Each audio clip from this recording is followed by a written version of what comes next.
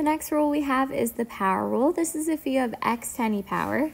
So something more interesting, not just taking the antiderivative of a constant, but something with an actual x in it.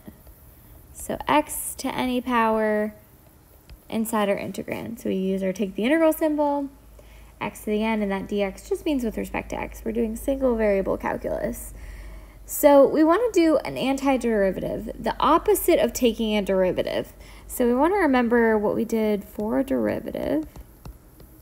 The derivative of x to a power. What we did is we brought down the power and we subtracted 1 to get our new power. So when we brought down that power, we really multiplied out front.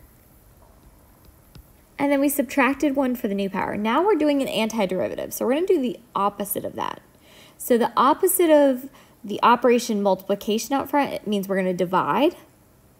And then the opposite of subtracting 1 would be adding 1. So we're going to add 1 and divide by that new power.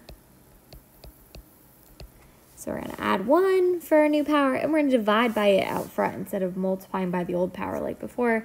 And then all antiderivatives end with a plus c. So add 1, divide by it, put it as your new power. There's lots of ways to say this rule. It's not any harder than subtracting 1. I actually think adding 1 is a little bit easier normally. It's just a different rule to remember. So what had a derivative of x squared would follow this rule. We have a power 2. 2 plus 1 is 3. So I'm going to add 1. That's going to go in my denominator, and it's going to go up top as my power, plus c. This feels very new, so let me check that we're doing this right. Your antiderivative is correct if you can take the derivative of it and get back to what was in the integrand. So I'm going to check that when I take the derivative of my answer, I get back to x squared, the original function. So we're going to bring down the power here. We're going to have 1/3, our constant, multiplied by 3, our power, and then we subtract 1 from the new power, which is 2. And then taking the derivative of c is just 0. So when we take the derivative, we get 1/3 times 3x cubed. Those 3's will cancel.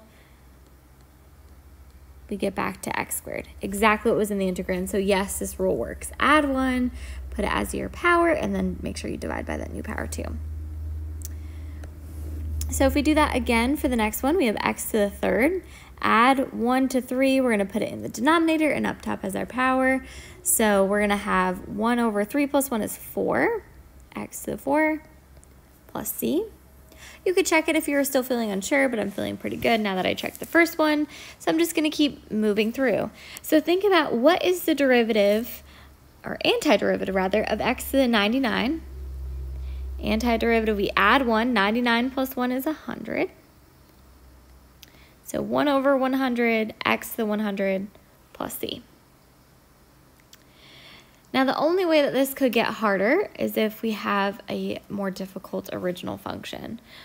So this next one, we would have to do some algebra to rewrite it to take the derivative of it. So we're going to have to do some algebra to rewrite it to take the antiderivative of it as well. So if you have x to the 7th in the denominator, that's really x to the -7. I'm still going to keep my take the integral symbol because this is not my answer. All I'm doing is rewriting the original function. And then I still have a dx on it because every take the integral symbol is going to get a dx or dt if you're with respect to time, something like that.